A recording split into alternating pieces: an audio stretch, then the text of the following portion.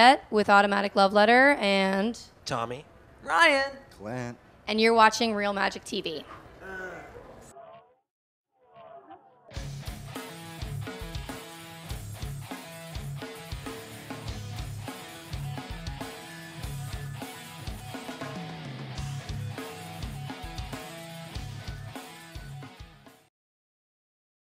Start on your end over there. If you can just select out any card, anyone you'd like.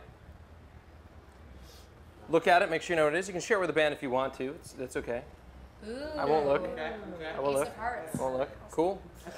I love that. And then if you can just put it back on the top of the deck, but square it up so that they're all nice and neat. The other thing about doing, the thing about doing hands-off magic, you don't have to do anything. You just instruct people to do stuff. Oh, that's cool. It's kind of lazy magic, you know. If you could just cut the cards anywhere you'd like, we'll go right down the line. Cut it anywhere. thick, because I like to get sick. Cut that Whoa! shit just And then like you can complete the cut. So we'll actually complete it up. So your card's somewhere lost in there. Oh, yeah. Harder to find. It's gone. When it's on top, it's like sometimes I go, "Hey, would it be amazing if I could find your card now?" Even 50% of the people go, "Yeah." I'm like, "It's on top." Oh, well, yeah. Then why would it be amazing? It's not amazing. We got to go over the definition next time. If you could just turn over the cards so they're face up. Just like. Yep, exactly. I like the sound effect, in fact. It adds to it. Exactly. Look at that. And then you can cut anywhere you'd like. Anywhere. I cut? Yeah, just cut anywhere you'd like. I cut you there. And then complete the cut. Okay. You got it. And then you cut anywhere you'd like. We get a lot of cutting going on. The idea here is we want to make it completely impossible for me to figure out where your card could possibly be. Just pick up a spot. You know, there you go. Great. And then turn over the cards. Okay. So you all participate. Yeah. So there's no way I could know you picked a card from anywhere on the deck. Then you cut the cards anywhere you wanted to. You cut the cards anywhere you wanted to. You cut the cards anywhere you wanted to. There is no possible way I could know where your card is right now. And I don't.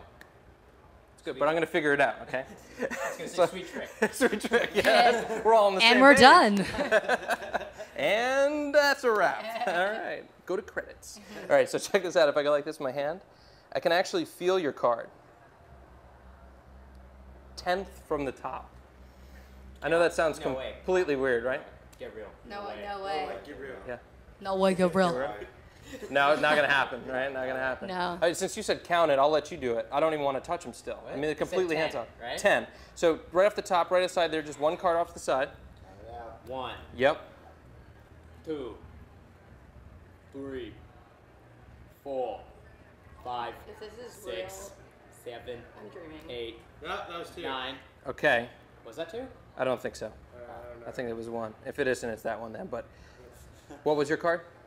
First time? Turn it over, man. No. Let me. No. You do it. I'm doing it. Scared. 1, 2.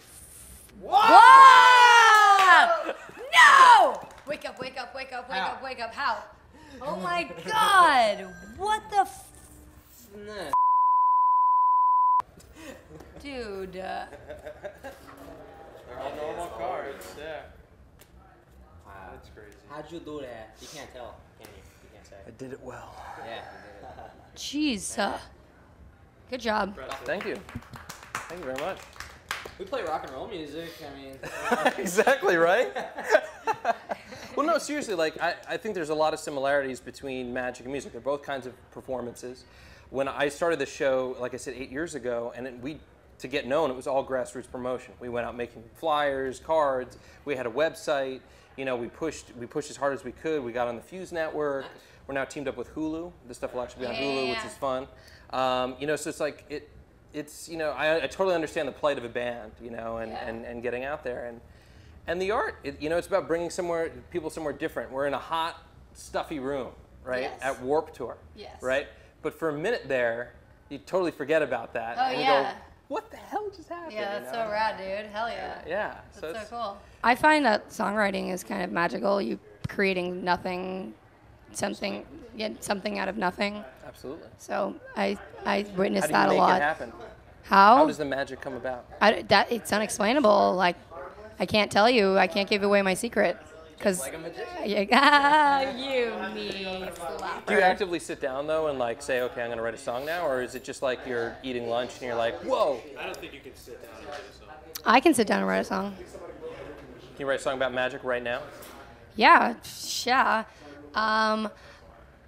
So I created something out of nothing. Pow, magic, sparkles. I rest my case. I love it. No, one of my favorite things to do is sit in my room on my bed with a notebook and my guitar and write a song. How many songs do you have? A few hundred, probably. Yeah. How do you decide what to like actually record? I mean, is that It's definitely lots of cooks in the kitchen, just chop, blocking. I mean, do you sit shipping there? away. Do you share this all like with your brother? Do you like do you Oh, yeah, share all these songs? Tommy and you go, co-wrote. Not so much. This is a good one. Yeah, Tommy definitely helped with that process. We co-wrote 3 of the songs on the album together, so That's cool. yeah. It's awesome. Yeah. Yeah, and stuff. Yeah. And stuff and things. That was amazing. Thank you. Thank you very High much. five. High five. Good high Afraid five. to touch, afraid to touch. Ooh.